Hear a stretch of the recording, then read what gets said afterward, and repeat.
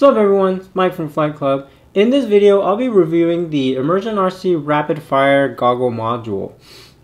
So for the past 18 months or so, I've been using the Furious FPV True D receiver. It was working good, but lately I've been struggling at the races. Using 25 milliwatts with 8 pilots flying together is a real struggle for the True D sometimes in some instances. Some races the video is so bad I can't even fly. So over the past few months I've been looking at different solutions to my video problems.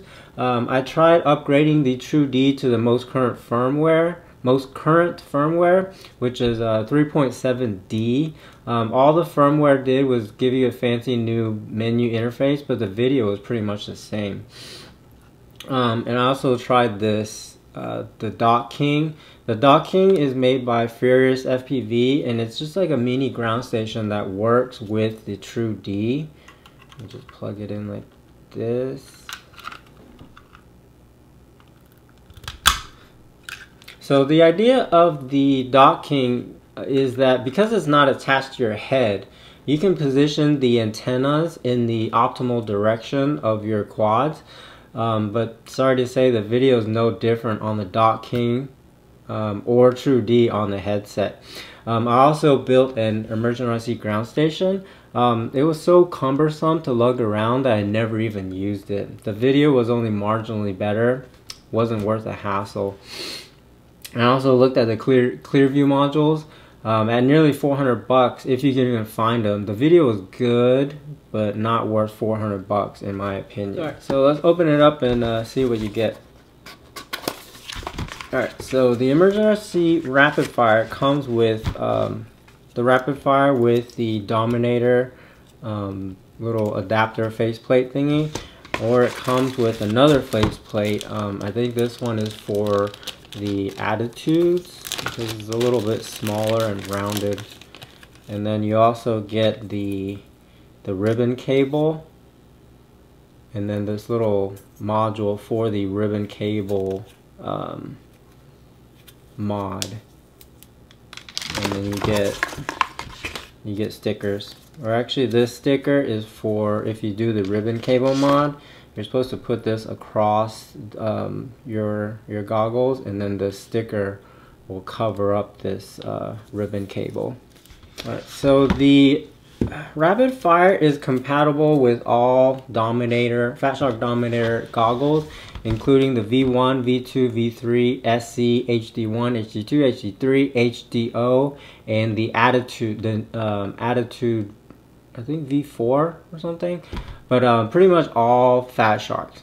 So if you're using the HDO or the newer Attitudes, it's pretty much plug and play. If you're using the older pair of Fatsharks, like I'm using, these are the Dominator H3 or V3 non-HD.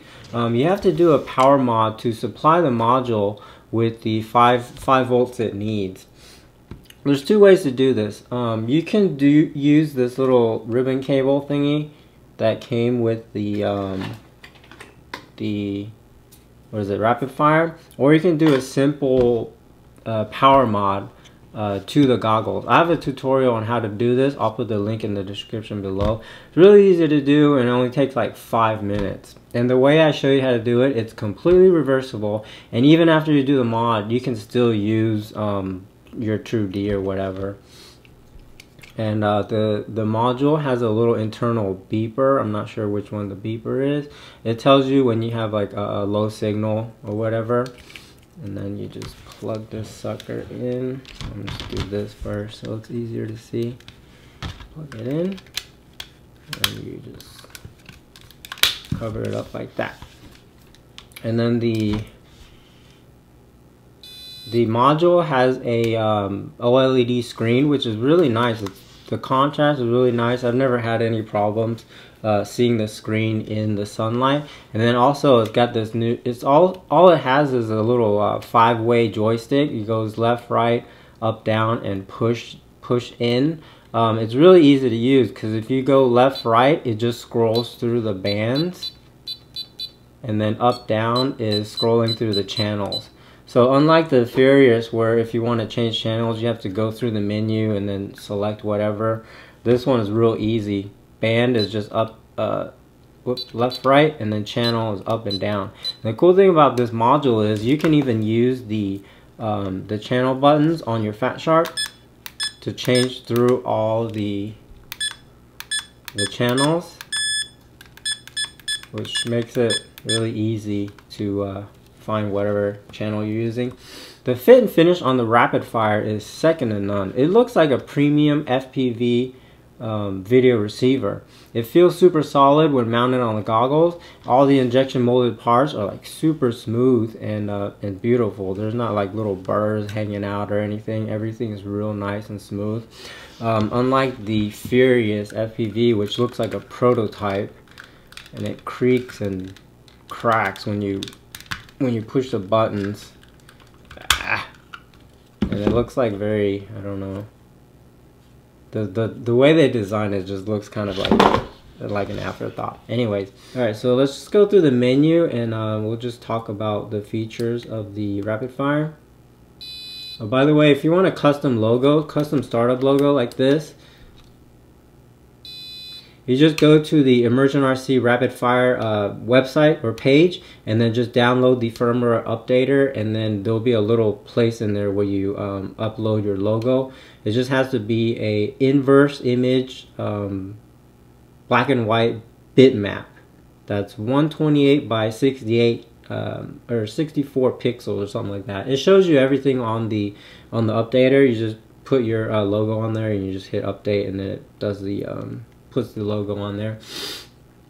Anyways, let's go through the menu. To go through the menu, you just push down on the little button, and then from here, if you want to change your bands, you can do it this way. You just go right, and then here's your channels, and then this is a spectrum analyzer. The bad thing about the current firmware on this rapidFIRE is that it doesn't have a like a band scanner, a channel scanner like the Furious, because I know sometimes when I build a new quad, I don't know what channel my VTX is transmitting. On this one, you can like scan through it and it'll find it, but with the rapidFIRE, it doesn't. So, but you can use this to scan, and then it'll tell you what frequency that it's on, and then you just go through the regular process and scan and change your channel to it. But it's no big deal, just kind of a hassle. And then the rapidFIRE has two modes. It's got rapidFIRE mode or legacy. So rapidFIRE is when well, I'll talk about what rapidFIRE actually is later, but you can either select rapidFIRE or legacy. So legacy is just a basic diversity receiver. It compares the signal from both of the antennas on both receivers, and it basically just uses the receiver that has a stronger signal. And then you can set it to where it's using both antennas, or either the lower antenna or upper antenna. The reason why you would want to use this, if say you're using or you have a long range setup, you can set the receiver to use just one antenna, so you're saving power. Otherwise, just leave it on both. And then it's also got OSD. So the OSD, I find that it's kind of useless, because all it does is basically display the RSSI on like a little band on top of the screen. Basically tells you which receiver has the stronger signal. I find that kind of useless, because I mean, if your signal is down or low, then your image quality sucks. So I mean, you don't really need it. So you have the option to turn it off. I just turn it off because it's kind of useless. And then the about. So on this mod, or on these goggles, I already have the power mod done. So you can see right here, it says, it shows your firmware, and then my power is 4.9 volts, and then low power is no. Alright, so what makes the rapidFIRE so good? The rapidFIRE uses what ImmersionRC calls analog plus. It takes a signal from both the receivers and blends the images together. Using these advanced noise detection algorithms, it can predict the noise in the form of tearing, rolling, fades, glitches, dropouts, noise bands before it even happens, and repairs the signal without any added latency. It does this without you even noticing. I've been using the rapidFIRE for about a month or so, and I haven't noticed any latency or delays or whatever. And then another thing that the rapidFIRE does is, I know on the older receivers that if you're using the DVR and you have like a bad signal, it does tend to drop frames out. So it's not very reliable for when you're reviewing race footage. But with the rapidFIRE, it's supposed to not drop any frames. So that's good for if you're, you know, checking your race or whatever. And then another thing that I noticed is that the rapidFIRE does use a little bit more power than the TrueD. I would say like maybe 15% more power. I use a Tattoo 2500 milliamp 2S pack, and I can still fly all day without needing to recharge.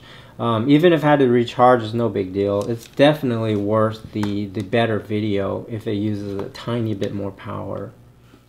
So the race footage here is from a race this past weekend in a parking garage. If you've ever flown in a parking garage, you know it wreaks havoc on video signals.